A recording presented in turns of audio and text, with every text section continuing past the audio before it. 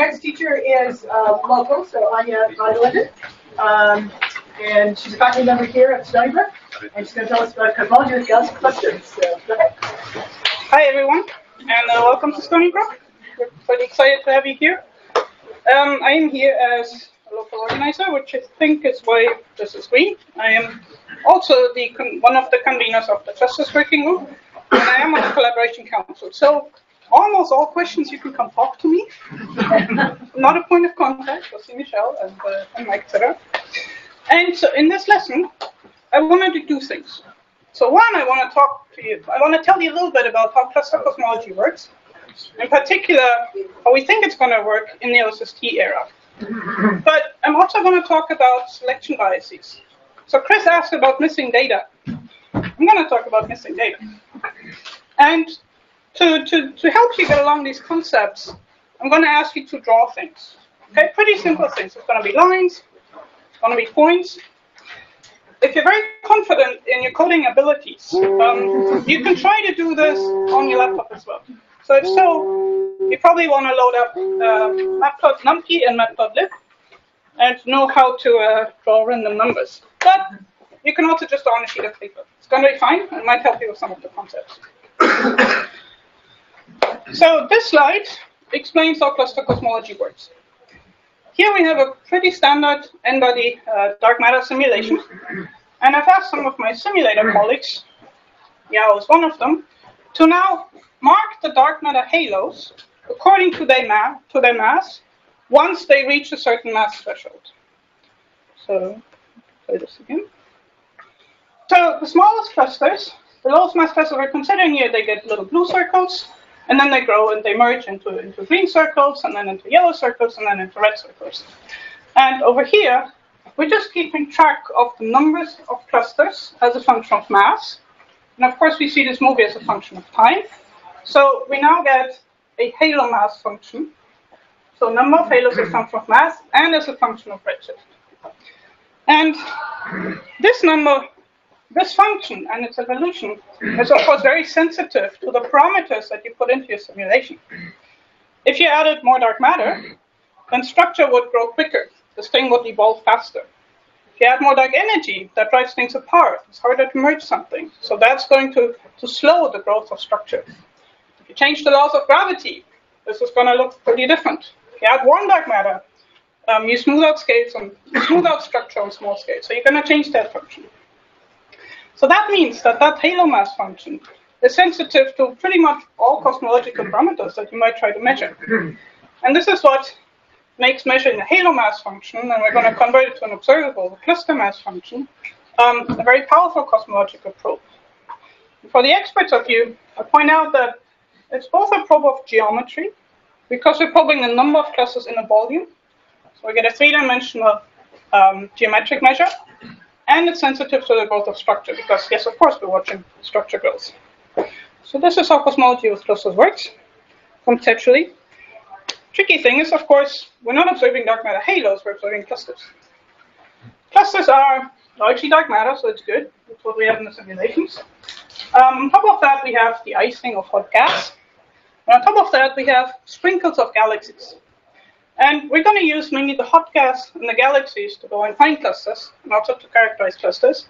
But then also the very important measurement is the dark matter measurement. So just a few numbers. When I say cluster, I think of something that has 10 to the 14 solar masses. It's very hot. It's about a megaparsec big. And in terms of velocity dispersion, something like 700 or even 1,000 kilometers per second. So with these baryonic ingredients, we can now actually... Ask a question. So if you go back, you had the mass. You said greater than about 10 to the 14.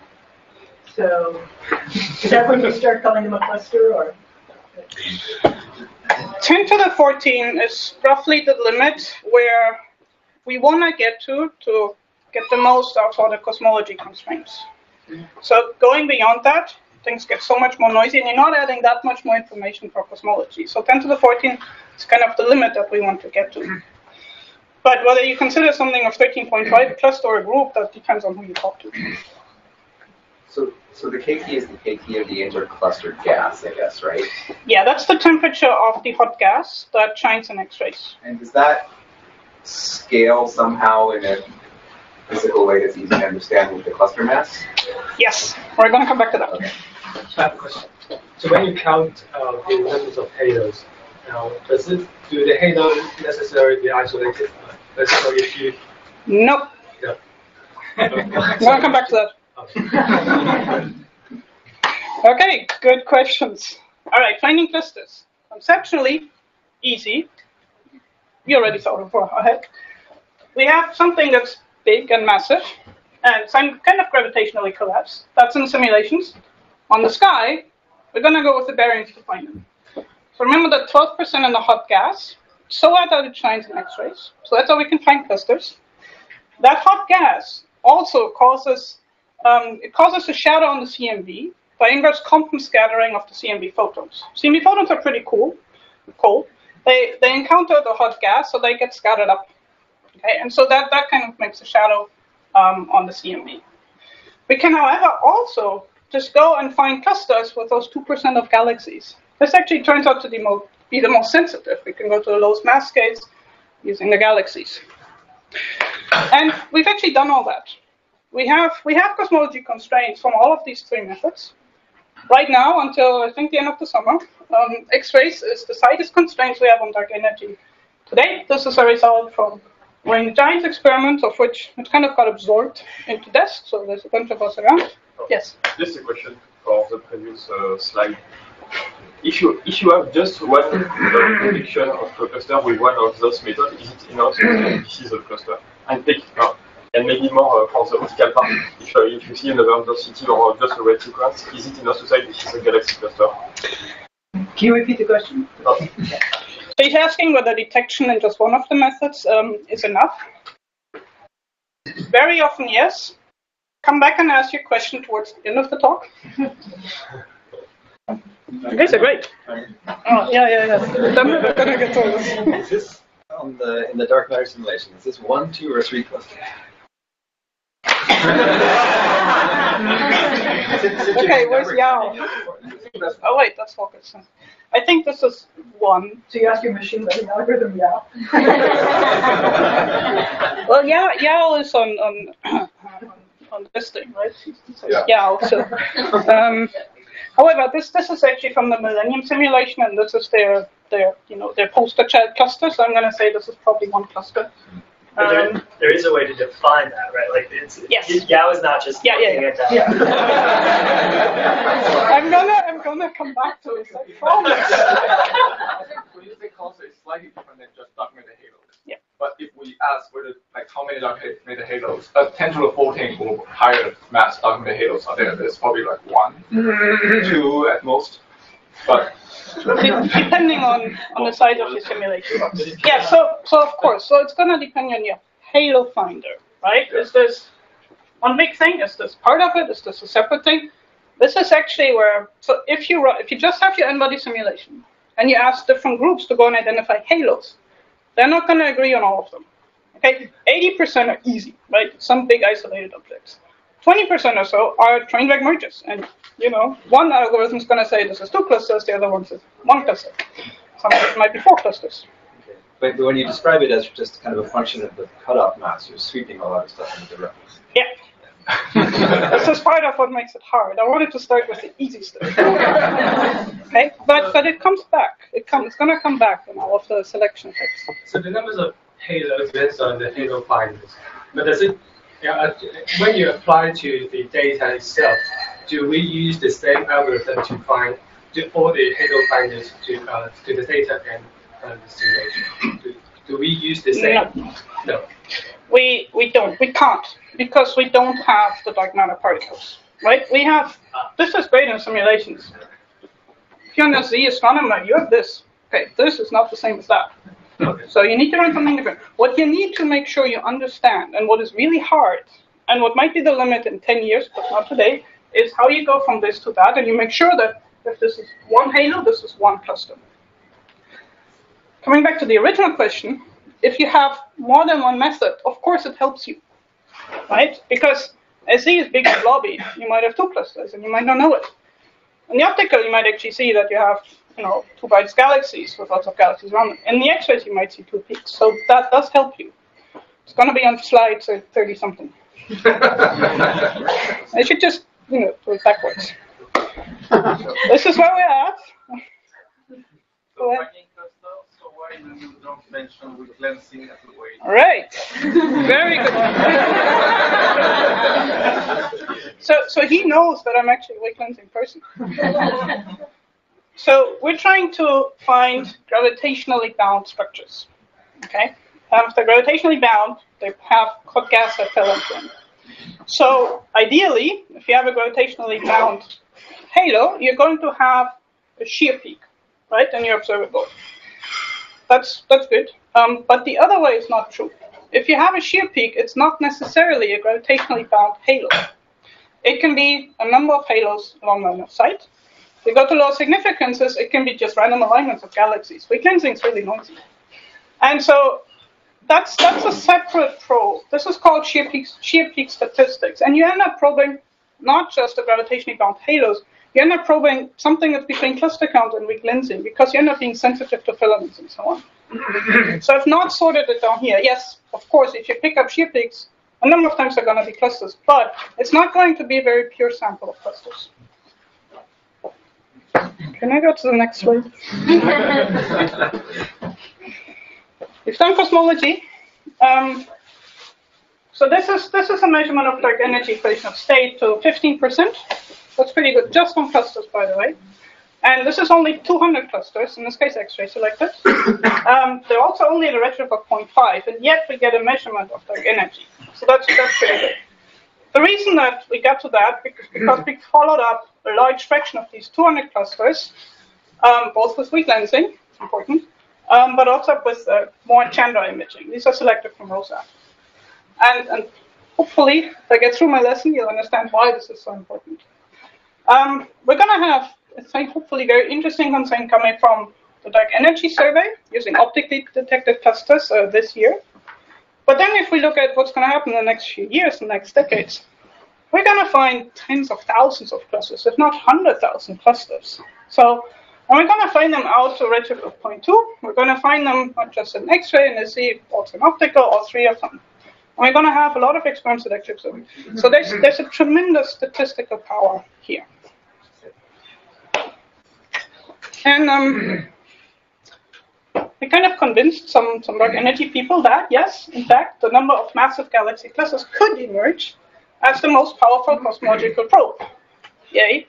But there's a big if behind that. And that is, if we can actually measure the masses of clusters accurately, because this turns out to be really difficult. And this is what's going to ultimately limit cluster cosmology. Yes, it might be how we connect the halo to a cluster, but measuring masses, even of well-defined clusters, is pretty difficult. Yes, so we don't actually have a good forecast figure for what clusters are going to be. This one is a little bit hidden in Elizabeth and Tim's paper from last year. So this is a forecast for LSST, like, I think this is statistical uncertainty only. The yellow is from galaxy clustering, the red is cosmic shear. And this is if you are only to use cluster number counts without the weak lensing. And this is if you add 3 2-point functions, so in this case, cosmic shear, galaxy lensing, and large-scale structure, you get to these green contours. If you then add cluster number counts with cluster weak lensing, you manage to shrink these contours by a pretty large amount. Yes, we should make a better figure. But and some of you might be interested in not just dark energy. As I said, pretty much anything you put into your simulations, it's going to have an effect on the halo mass function. So we can also measure neutrino masses, measure evolving dark energy, modify gravity, etc. And the neutrino masses, I think, is particularly interesting because we didn't measure the tightest constraint on neutrino masses right now, but we measured the tightest if you start freeing up other parameters. So if we're ever in a position that we want to measure both dark energy and neutrino masses, clusters does actually pretty well. So that was the advertisement. LSST and cluster cosmology. So LSST is going to be an excellent cluster finder. I'm going to find lots of clusters down to small mass scales, relatively high redshift. But also one of the most important things is that because LSST is being built to be good at weak lensing, it will also measure the masses using weak lensing. However, our best cosmology constraints will come not just from LSST itself, but also from the combination with other datasets. So we're going to start drawing pictures. What are the ingredients that we need for cluster cosmology? So we need a prediction for the halo mass function. So number of halos as function of mass, as function of redshift, and as function of cosmology, of course. We need a way to go out and find our clusters. But then the tricky thing is that our clusters, we're not measuring the mass directly. We're measuring something like the number of galaxies. So we need a relation between what's the observable in our survey and the actual mass of the cluster. So measuring masses turns out tricky. I should also say we first have to define what a cluster mass is. So the halo mass function is almost always raised, and what is the spherical overdensity mass? So you find the center of your halo somehow, and then you grow it until the mass inside that radius that you grew to is a certain number times the critical density of the universe at that redshift. So this is called a 3D overdensity mass. It's not just, you're not just summing up the particles in a friends of friends chain. It's a spherical, it's limited to be within a spherical volume. So, but because this is kind of artificial, what we measure as a cluster observable, say number of galaxies, X-ray luminosity, is quite different. So it's not a one-to-one scaling. So all of these observables have considerable scatter. And one of the big challenges in cluster cosmology is determining the relation between the mass and the observables. So we assume we're always in a virial situation where the collapse has already happened and it's in a gravitationally bound state already, or no?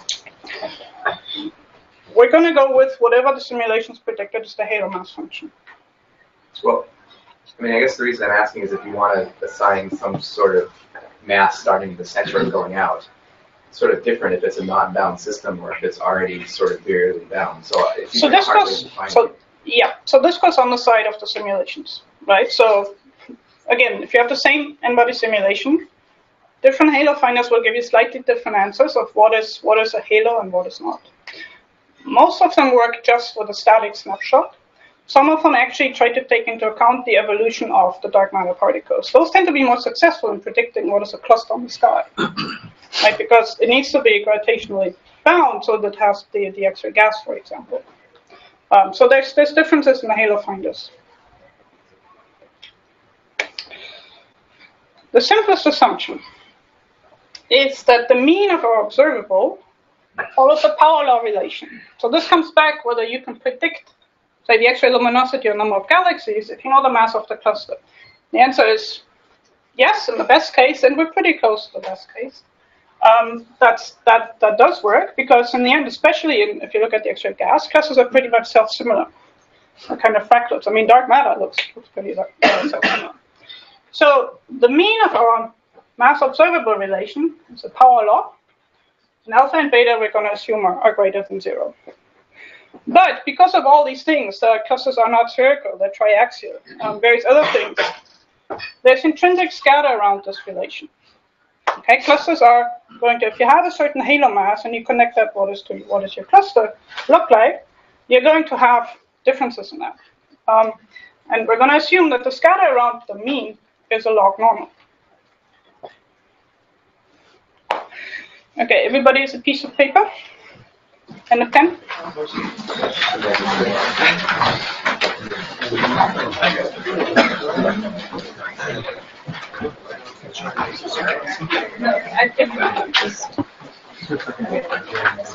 So you can do this in groups or by yourself, whatever you feel more comfortable with.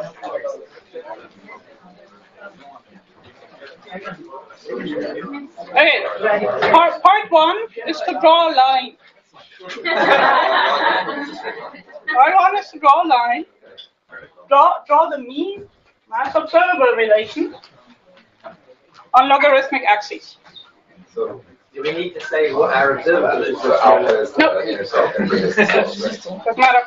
Just assume that alpha and beta are greater than 0. Okay? Well, that's just the intercept.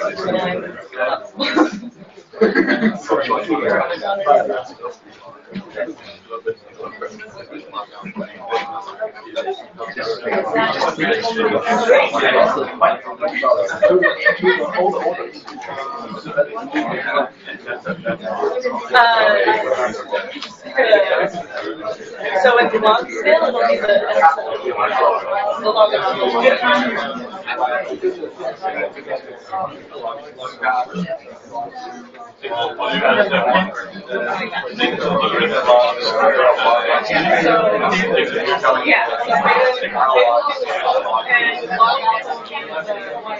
I never thought about that. That's why that's the name. I always just thought about So it's just, I got it.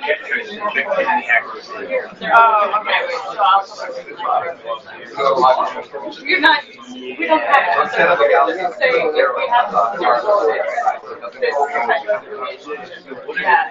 John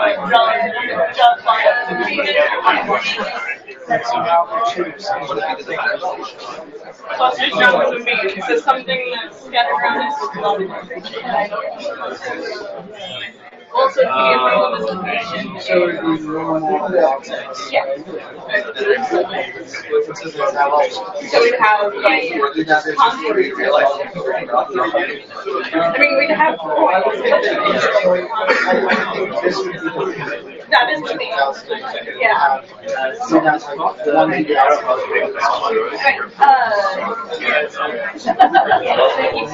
All right. So you have a 1D. Okay. Well, many of you have already done that. When you're done drawing a line, I want you to draw your actual clusters. Okay, so the line is the mean relation, but then imagine you have an actual cluster survey. So you're going to draw from the log normal scatter around that mean relation. Everybody happy with those two parts? Need more time?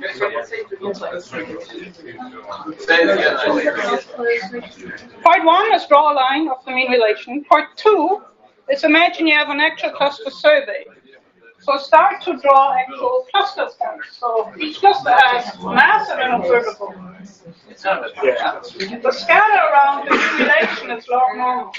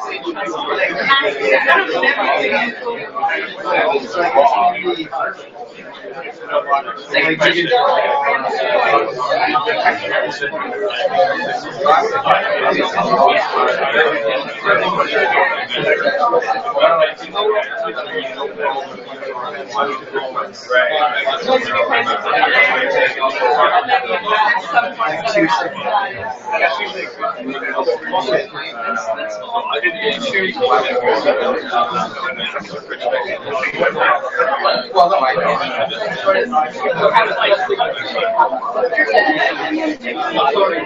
I thought basically a lot of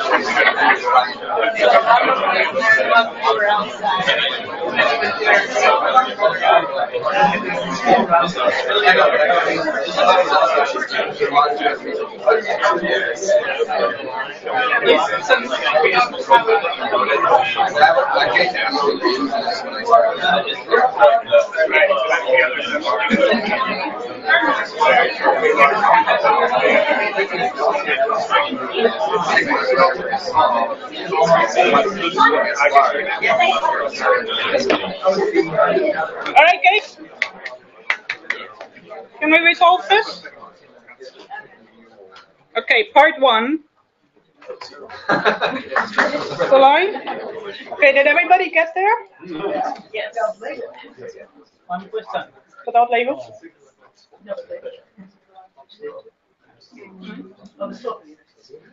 Yeah, all right. So that is true. So yes, I should have written the logarithmic form of this equation up there.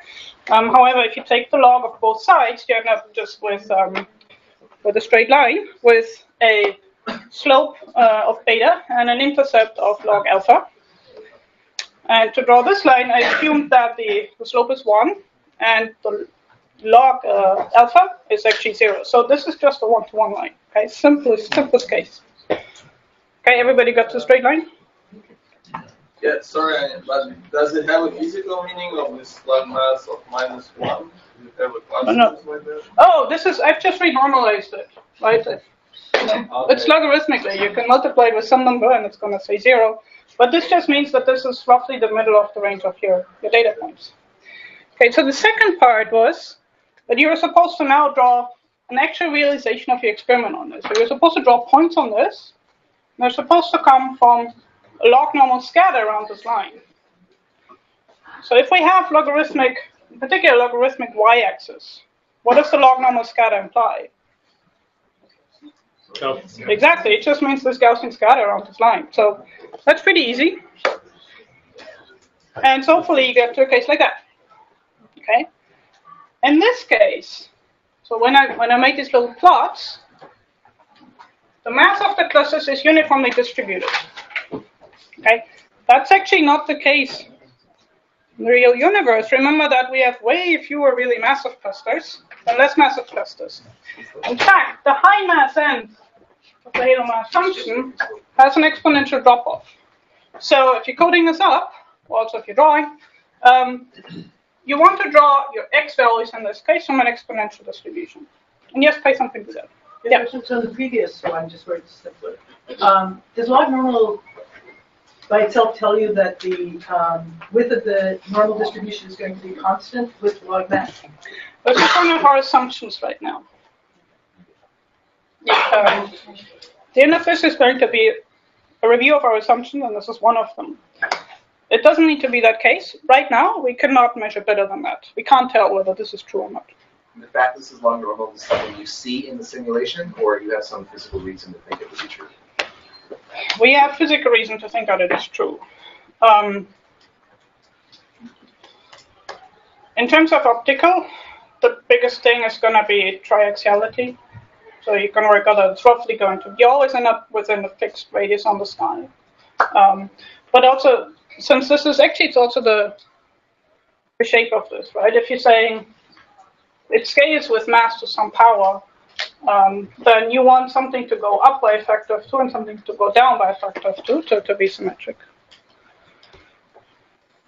Okay, so we have that. We have lots of low mass clusters, very few high mass clusters, and they scatter up and down. So this is only an illustration of what our model for the mass observable relation is. Okay.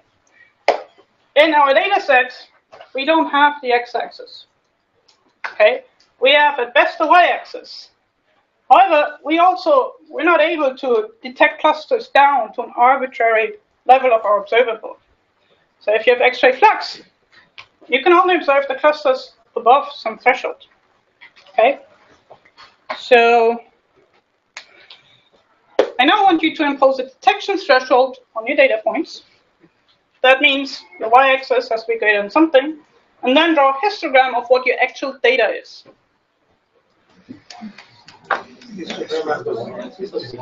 Of your data. What is your data? Like if I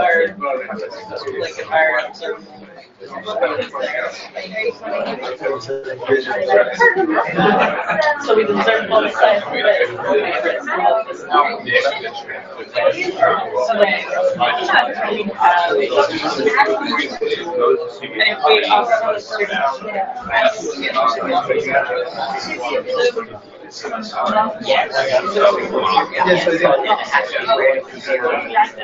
yeah, you'll have fewer than what you're looking at.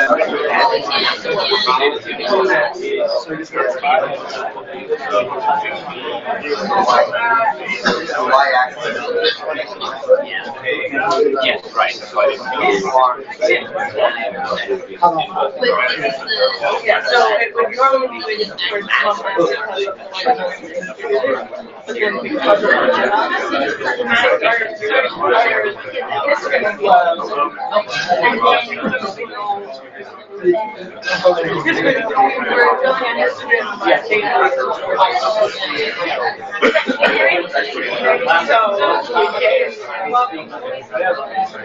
We'd still get more towards the lower end. Yeah, I mean, I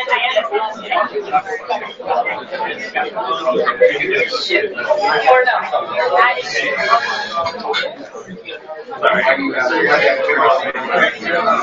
So what do we have?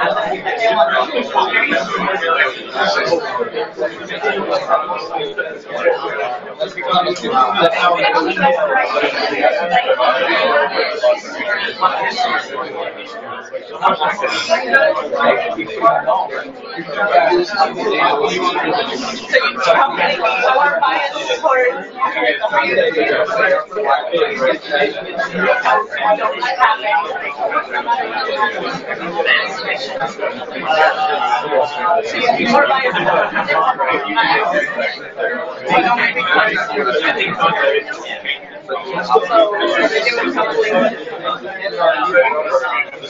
Yeah, but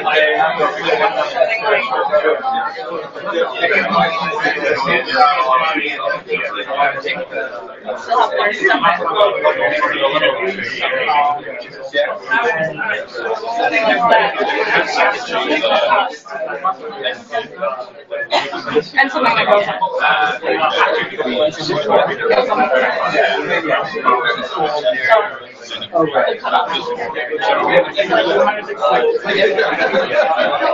this is why I don't want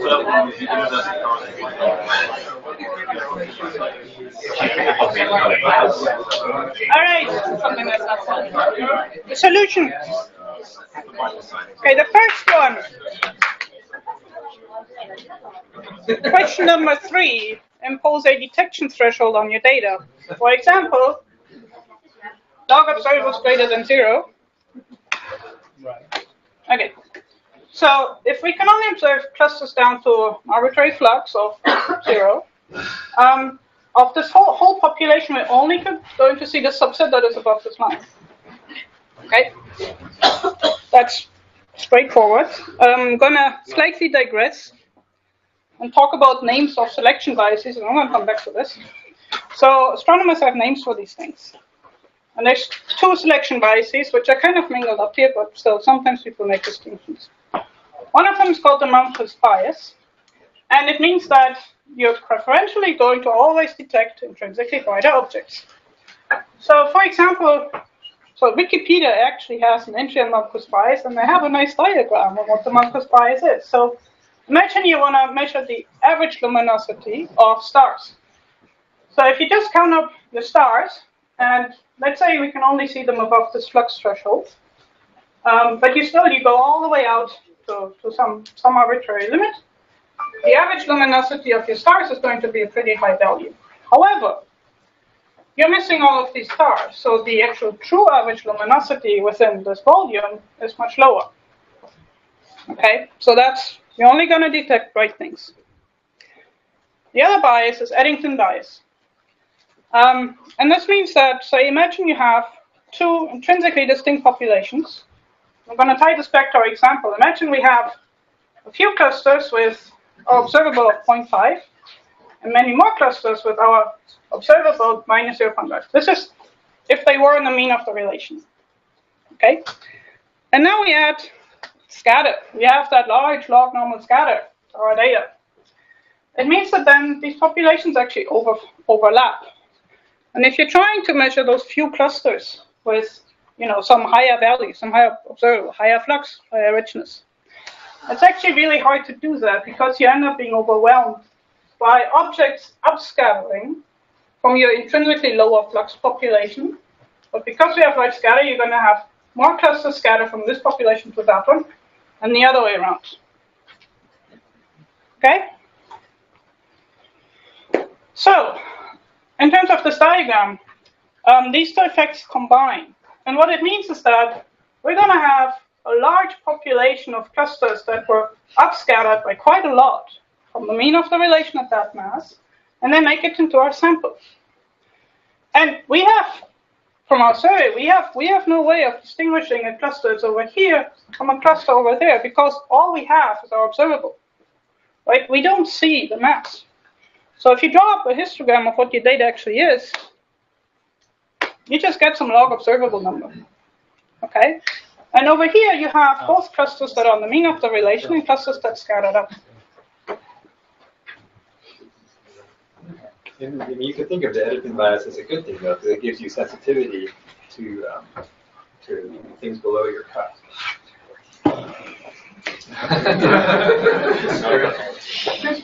If you can model the yeah. Yes. So if you trust your model for the mass observer relation, absolutely, then all of this becomes easy. Of course, our model is a bit of an approximation, right? So that's when it becomes hard. Sorry, don't you just need to assume you understand the scatter properly? Yeah. And then you can model the mass observable relationship? Yes. If you think you know what the scatter is, then you can model this self-consistently. The problem is the scatter is usually not exactly what we think it is. Right, so come back to that. So what we need to do is connect our histogram of we have n numbers of clusters of said richness. And we want to go back to the halo mass function, but I kind of now took out that axis, that's the mass, right? So how do we get masses? Okay, I'm going to briefly talk about cluster weak lensing because it's actually mainly what I do. And of course what LSST is going to be great at. So cluster weak lensing, yes, of course this is connected to mass, and we're going to get some cluster weak lensing data from LSST. Just a brief recap, what I mean cluster weak lensing. Imagine we have the true background of round galaxies that make our life very simple. And put a cluster in front of them, and at the very center we're going to get strong lensing effects. We're going to get giant arcs. They look very pretty. If you go away further from the cluster center, you're no longer in the strong lensing regime, so you don't see multiple images. But each galaxy is still preferentially tangentially sheared, so it is aligned tangentially towards the center of the cluster. So if galaxies were round, it would be really easy to measure the mass of a cluster from that. Galaxies are, of course, intrinsically elliptical, and so the picture looks more like that. Now, if you look at a single galaxy, you can't tell whether it was lensed or not. However, if you statistically average over a bunch of galaxies, you can still recover the mass of a cluster. What are the colors? To make things pretty. And in red, they were. Exactly. The red one is the one that's strongly lensed. That's it. And to give you a bit of an idea of the scale that we're talking about here, this is one. Over here we have one of these pretty Hubble telescope pictures of baby bullet cluster. In this case, yellow things are the galaxies, the red stuff is the gas, and the blue stuff is the dark matter as reconstructed by lensing. So you can tell sometimes clusters are a mess, okay? And these things are a problem. In this case, we're not going to care about what happens at the core. We want to measure the mass of a cluster on a scale that's roughly in between these two yellow circles. So it's way bigger than all the messy stuff at the core. Right, so I'm confused. So this is famous bullet cluster picture. Baby bullet. Baby bullet. It's another example, not the famous one? Yes. It's your favorite because you found it, maybe?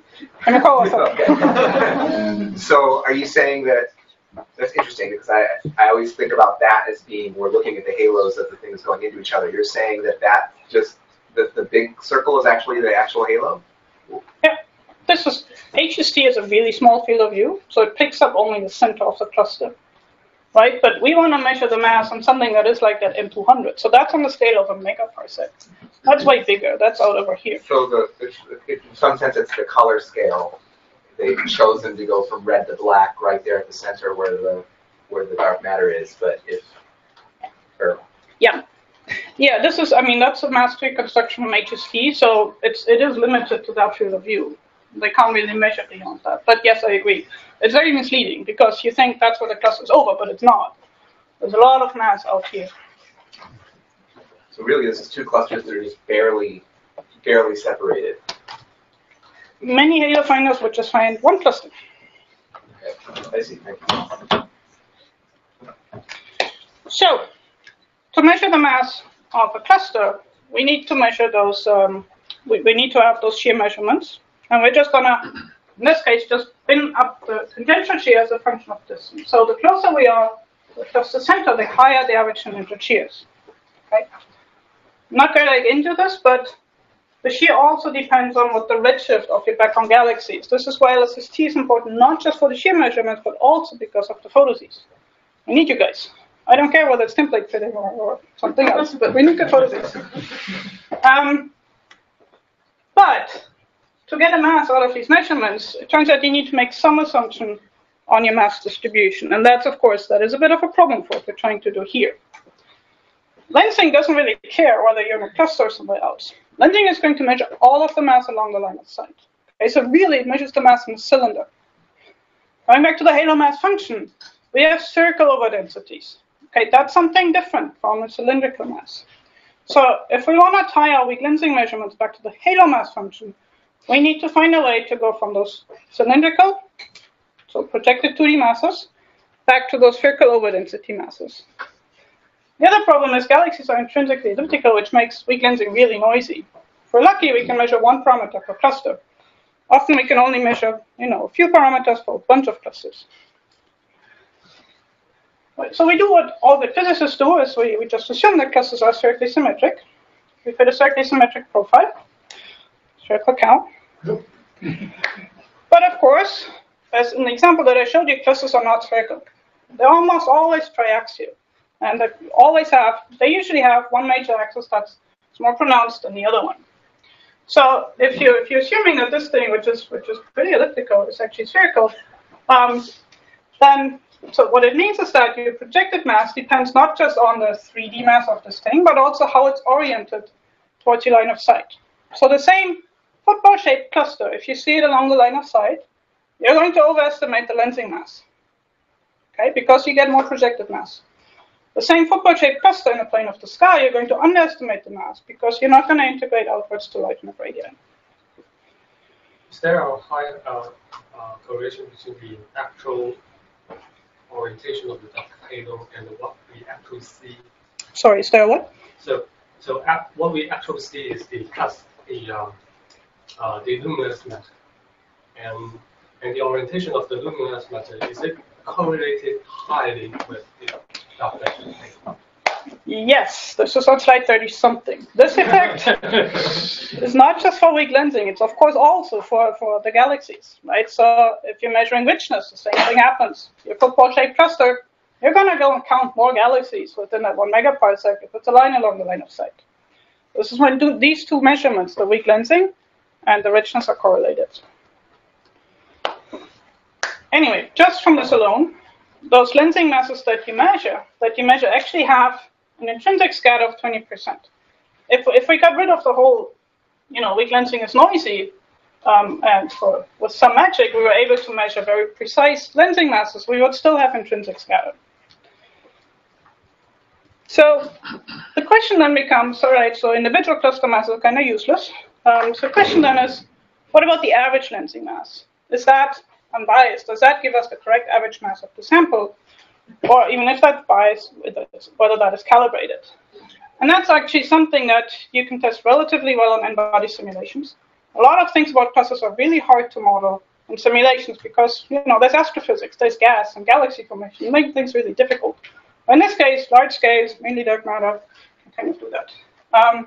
So we're now interested in, okay, imagine we repeat our experiment that we do on the data, so the weak lensing mass measurement on the simulations. Do we manage to recover the average mass?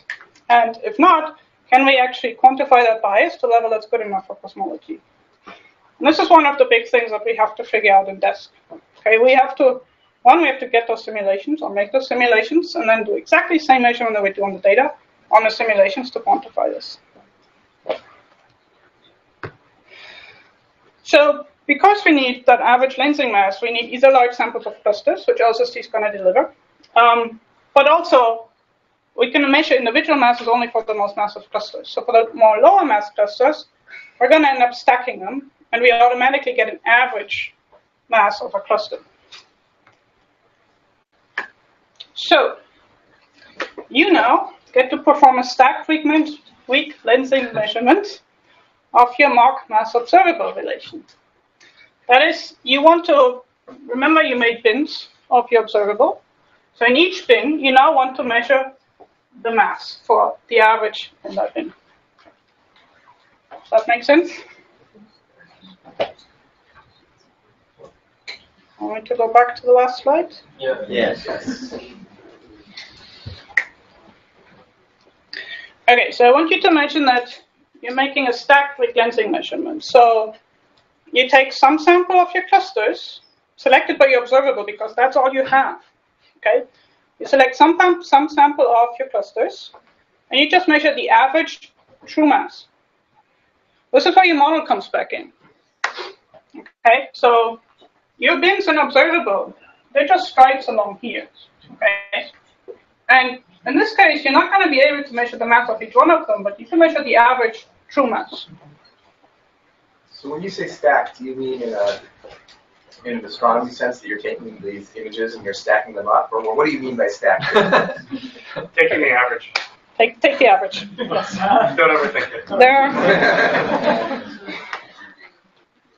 In detail, there are many ways that you can measure the average weak lensing mass. What I do is I measure lots of individual lensing masses, and I then take the average. What DS does is they take a lot of clusters, and so imagine you have a cluster centroid. You just stack, but you're not adding the images. You're adding your measurement of the tangential shear, and you put all of that into a giant bin, and then you measure the mass. And you can do something in between too. But for this, measure the average true mass in that bin. So we're trying to.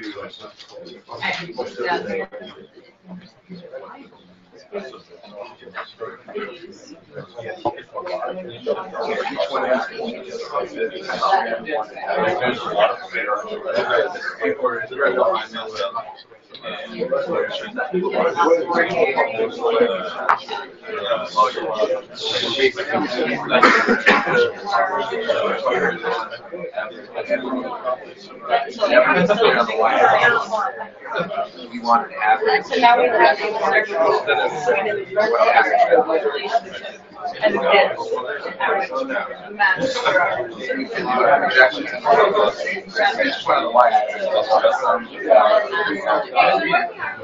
And then you have error bar.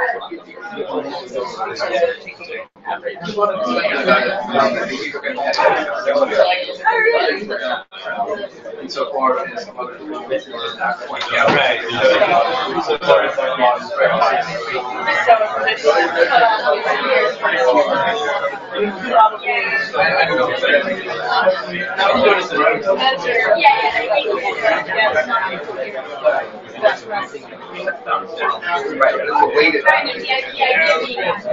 Right.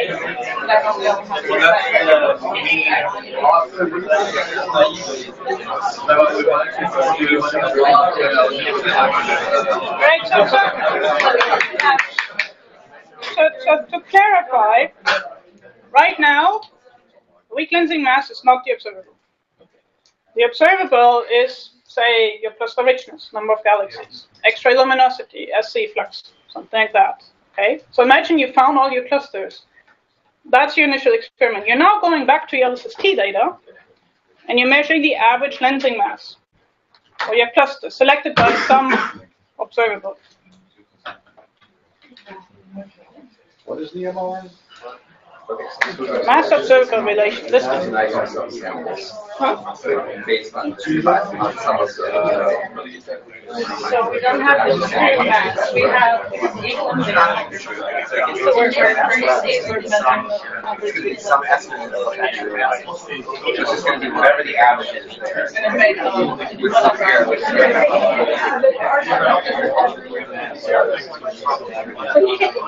so like our weak lensing mass might be underestimated. Why are those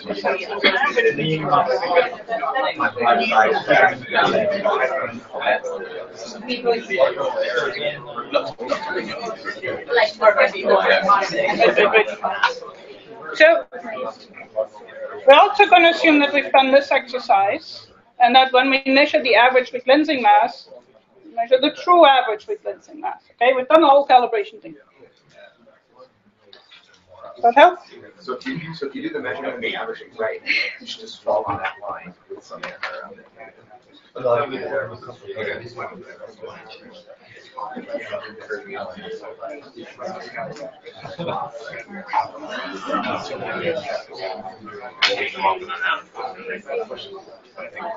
This You should just fall. If you did it right, if you did the average right, within the region of the selection, your average should fall on the black line. The error should be larger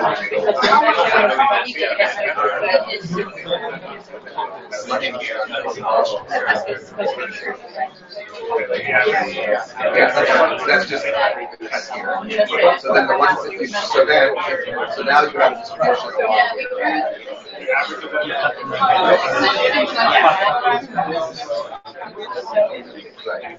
So on the low end, oh really? Although you know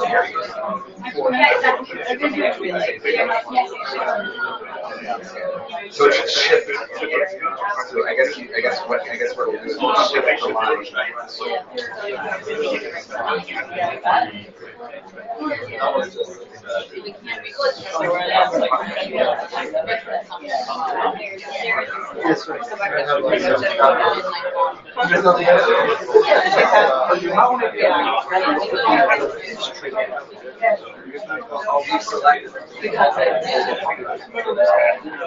You did a perfect job of some other way of measuring.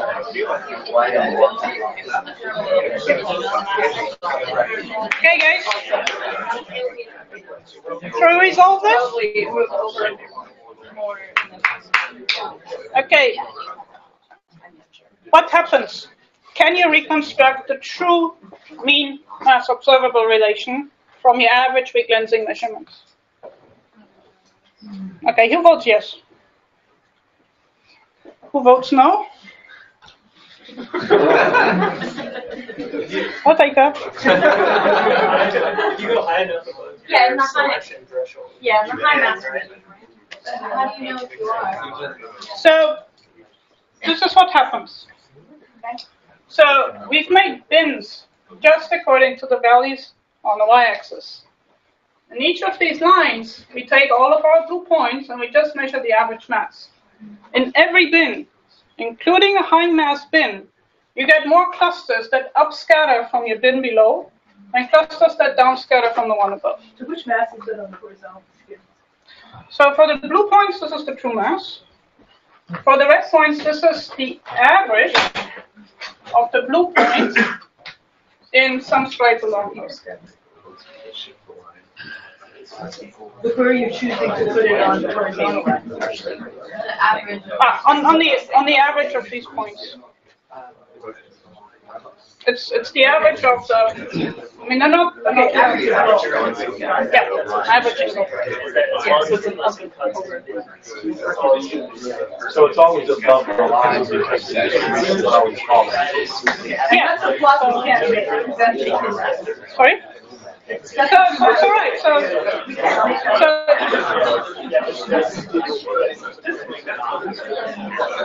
Okay. So we're gonna go again through which of these points can you see in your data and which ones you cannot. So orange points, of course, you cannot see, right? We don't detect them. Blue points, we only know their y-axis values. We only know the observables. We don't know the mass of each blue point. However, because of the weak lensing, we can reconstruct the ensemble mass of some set of blue points. Okay, so this is what ends up being our data if we only have custom counts and we only have the average weak lensing mass. Turns out this is not on the same line as the true mass mean observable relation. So if you just plug this into your cosmology, you're going to get the wrong answer.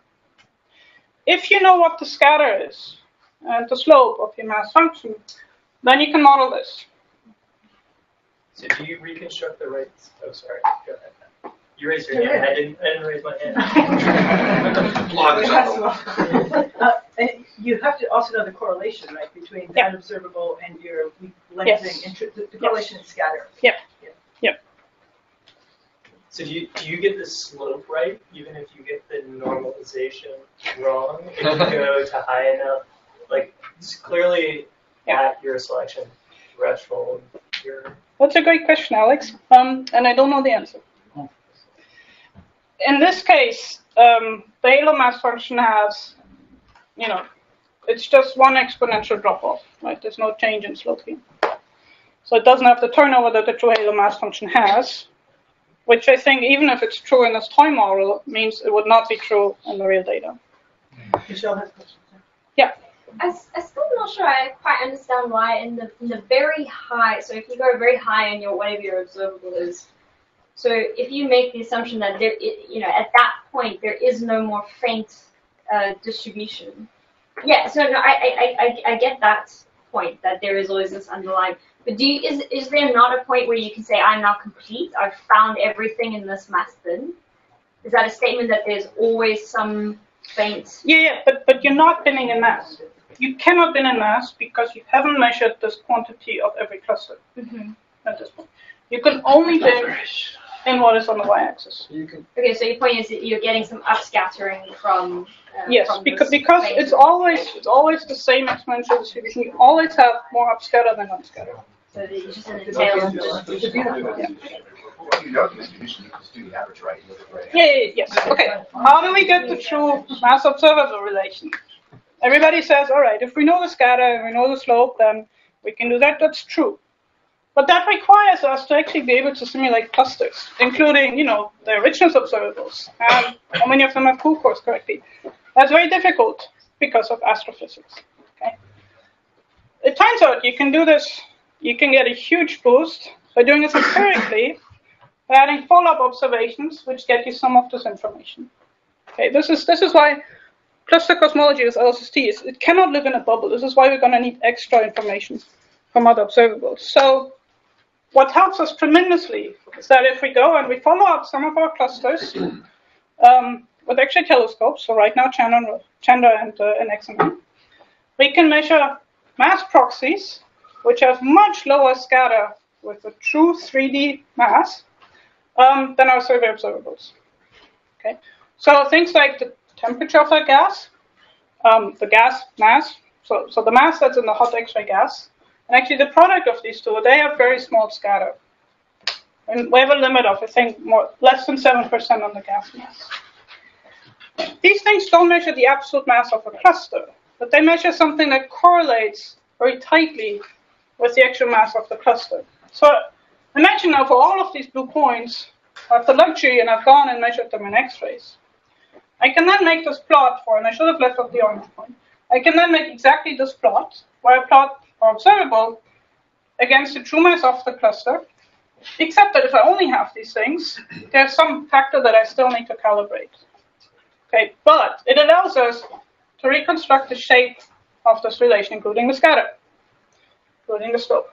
Now, if you combine it with the weak lensing then just gives you this factor of how to make this the true mass.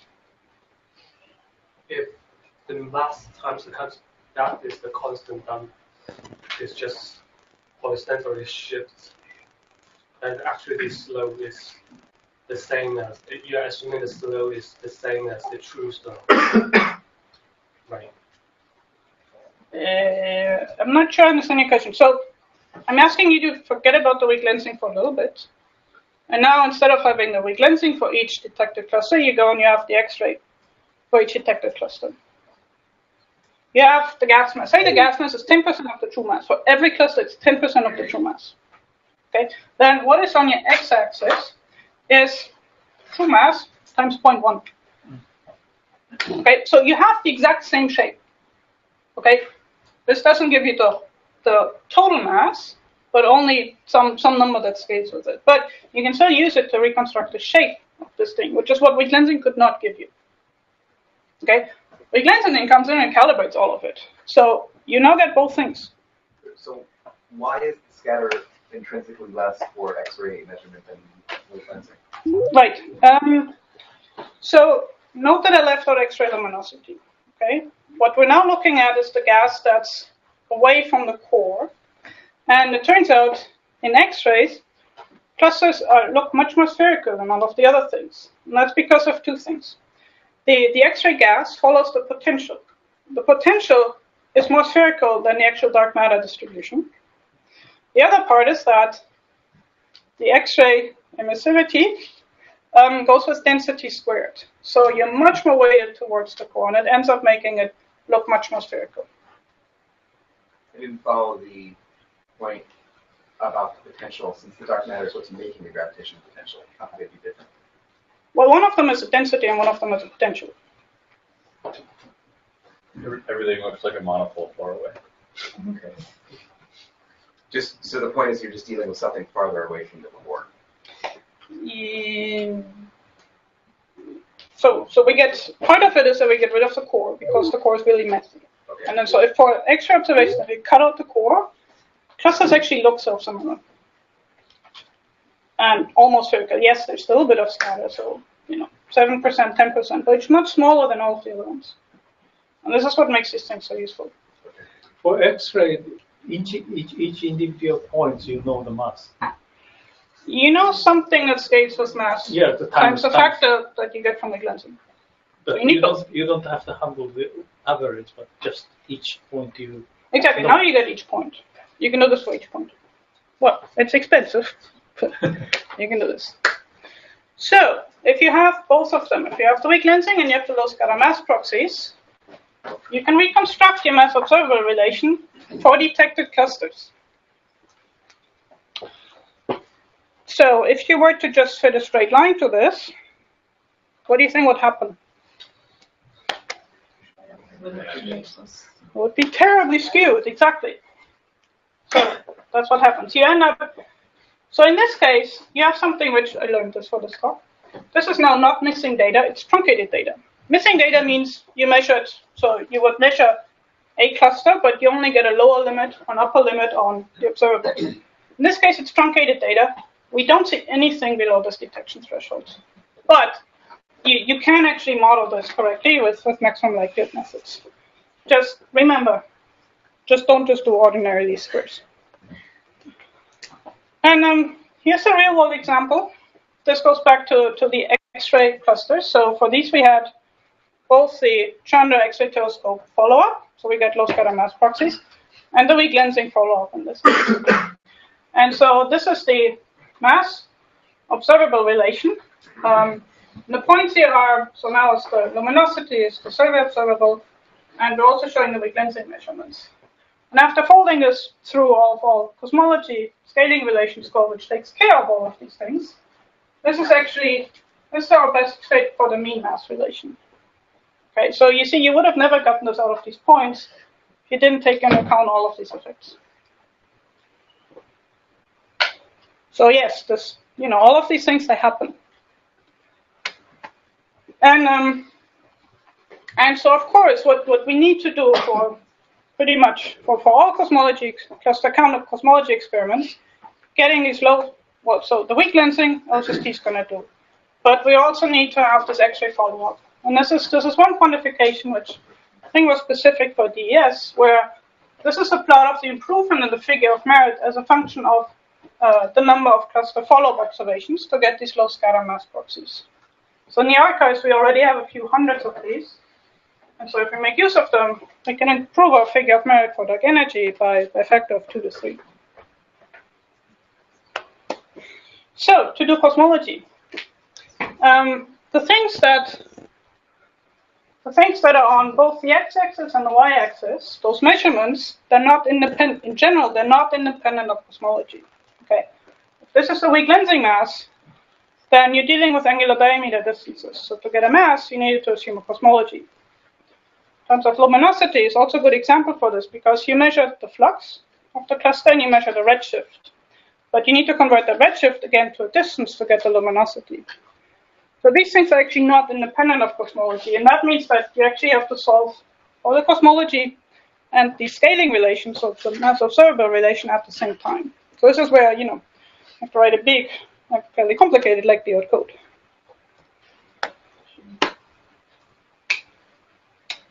Can I use 5 minutes, maybe 7 minutes to go all of the things that we assume that are, if we look at it in detail, are not actually true. So the things that we looked at. So we assumed the mean mass observable relation follows a power law. We assume that the shape of the intrinsic scatter is log normal. And we also assume that the size of the intrinsic scatter is constant with mass. And we assume that the scatter in weak lensing mass is independent of the scatter in the observables. So how good are these assumptions? Here's my list of pros and cons of different cluster finders. So in the optical cluster samples give us the highest completeness. Every galaxy lives in a halo, so that's pretty good. However, they're subject to projection effects. If you see two galaxies are in the same halo or not, sometimes you're going to get it wrong. Sometimes you're going to catastrophically miscenter your clusters because you picked the wrong central galaxy. X-rays, in principle, would have very high purity and completeness, because every time you see an extended source that's extragalactic, it's a cluster.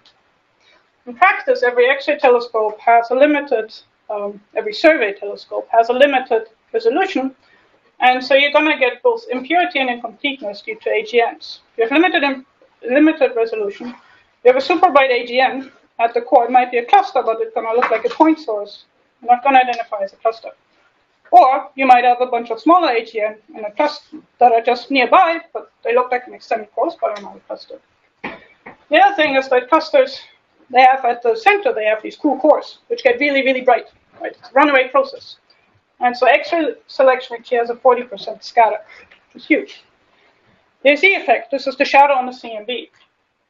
The nice thing here is that we're not depending on something in the cluster emitting photons. Because of that, because we're just measuring a shadow on the CMB, they have a redshift independent mass selection threshold.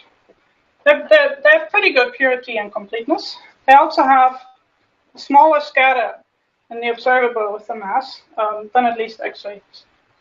However, the scatter is not mostly caused also by triaxiality and orientation, so the same as in weak lensing.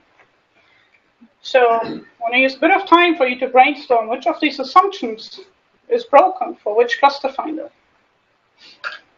I hope you paid attention on the last page.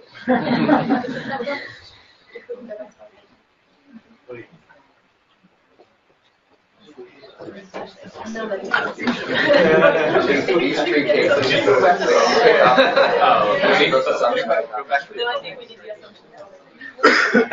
We need both slides at the same time.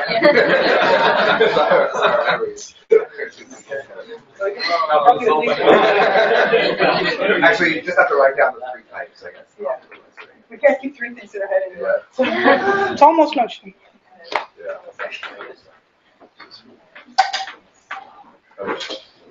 Now we have to see it.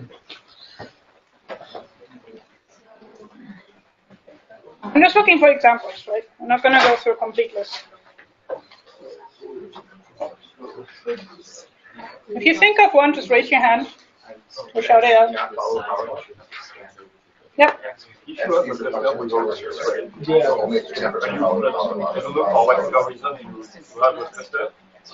Without X-ray.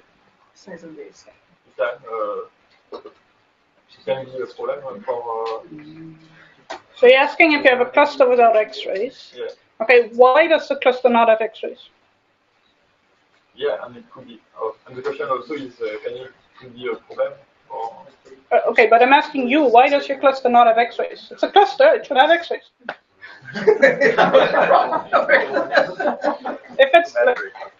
If you have a gravitationally bound halo, then matter's going to fall into it, including the gas, and it gets shock heated. So every gravitationally bound halo should be emitting an X-ray. Yeah, but that's just the core, right? That goes back to the bullet cluster. The offset happens on really small scales, right? It's not going to happen on the scale of a megaparsec. So SC is really a proxy for temperature, right? So this goes back to my original question. So if the temperature doesn't scale with the mass, then that mass relationship won't be true. Temperature scales with mass very well. In fact, it's one of our low scatter mass proxy, except it's not the lowest scatter mass proxy, so I don't like it as much as the other one. And it's hard to measure. So, do you want us to talk about this among yourselves? Or are you... I want you to shout out suggestions, but maybe raise your hand first. Mike. So it seems like the optical identification of clusters is going to break the scatter and the weak lensing mass. Because the kinds of clusters you have trouble identifying optically, you find them as you get the frequency mass. Correct. So yes, so optical also see the scatter in the observable is correlated with the scatter in the weak lensing. Both, if you think of the football-shaped cluster, even if you get everything right, you're going to get more galaxies inside a given circle. You're also going to get a larger SC decrement. Mid-centering, yes, have a slide. Absolutely. One more? Okay, I think people want to go to lunch. Right, so yes. Optical NSE, scatter correlates with weak lensing. I also wrote down X-ray luminosity, because that huge scatter in X-ray luminosity is caused by whether a cluster has a cool core or not. So you might expect that you actually get a bimodal scatter. We haven't measured this yet, but that would be your expectation. For weak lensing, and I think for optical NSE, if you have projection effects that go beyond the actual halo, you end up with a somewhat skewed relation. Things don't look like normal. They have a bit of a tail towards high scatter. Other problems, is it one cluster, two clusters? Yeah.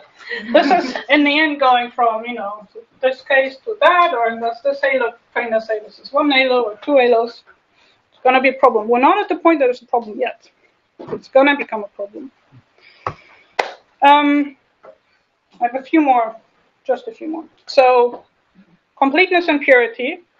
This is, you need your number counts. If you're incomplete, so you're missing clusters, you underestimate your number counts. It's a problem. Your purity, how many false positives are there? It's a problem for your number counts. It's also a problem for your mass observable relation, especially if you're just doing stacked weak lensing. Because the way that you can think of it is that, suppose you have your relation here, and then you have a bunch of actually halos which are way, way less massive than the other ones. But some of them you end up scattering up. You have no idea. You end up having, even if this is a log normal distribution, you're going to have a really large tail towards low masses. So you need to know how many false positives you have.